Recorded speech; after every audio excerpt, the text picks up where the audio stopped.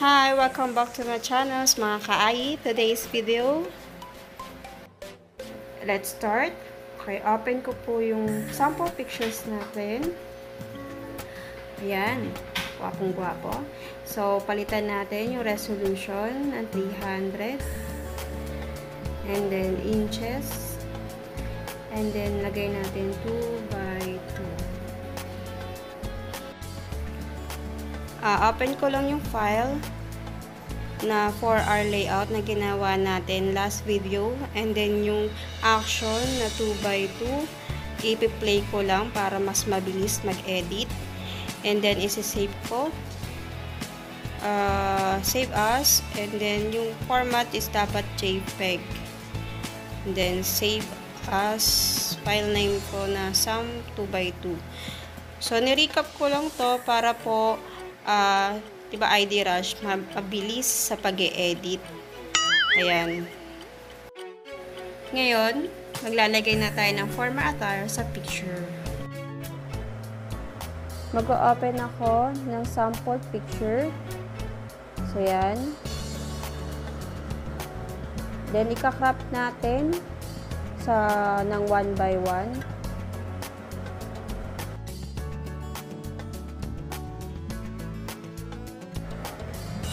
Yan, na-crop ko na. Then, mag-open po ako ng files. Yung pang-attire na po. So, mamili lang ako. Yan, itong gagamitin ko. So, papalitan ko ng resolution. Gagawin ko siyang 300. Yan, para sumakto dun sa size na ginawa ko sa 2x2. Then, ika-copy ko siya. Ipi-paste ko po. So, ito-drag nyo lang po siya. I-fit nyo po yung damit sa picture. Ayan.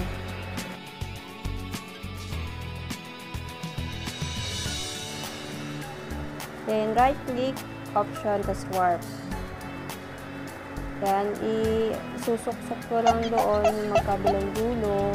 Drag-drag nyo lang po hanggang sa ma-fit nyo po. Dito lang kayo matatagalan sa pag-e-edit kasi kailangan talagang i-fit para talagang makita ng client na parang sinuot lang sa kanya. Yan. So, yung mga formal attire na PNG, mamaya after this video sa description box, lalagay ko doon yung link kung saan nyo pwedeng i-download for free.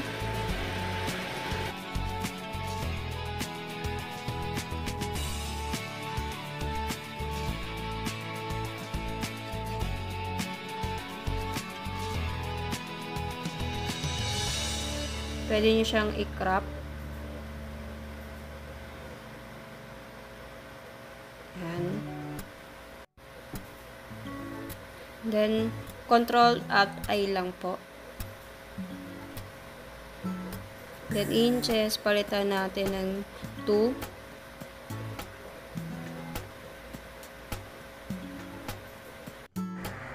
Yan. Palakihin ko lang to para makita nyo. And then, merge po natin. Tanggalin ko lang po yung kaninang ginawa natin. Yan. Then, open natin yung file na 4R layout. Yan. Then, hanapin natin dito sa action yung 2x2 na ginawa natin para mas mabilis.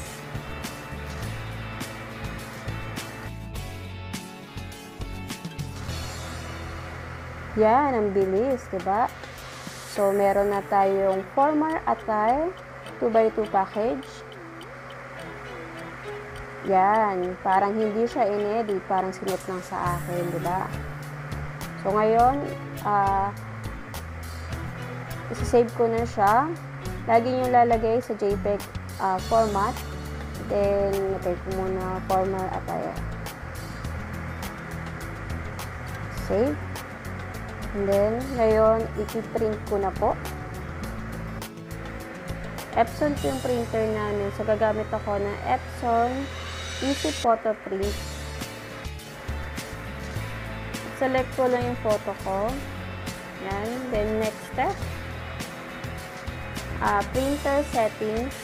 Select ko lang. And then, yung 4x6, yun po yung 4R, the size. And then, yung matte. Ang matte kasi yung ginamit kong na proto paper. And dapat naka-high siya. So, ipiprint ko na po. Ganyan. Printing nyo siya. So, ayan mga ka-AI. Thank you for watching my video. Kung meron kayong suggestions and requests, just comment down below. And for more videos, just click like and subscribe my channel. Thank you!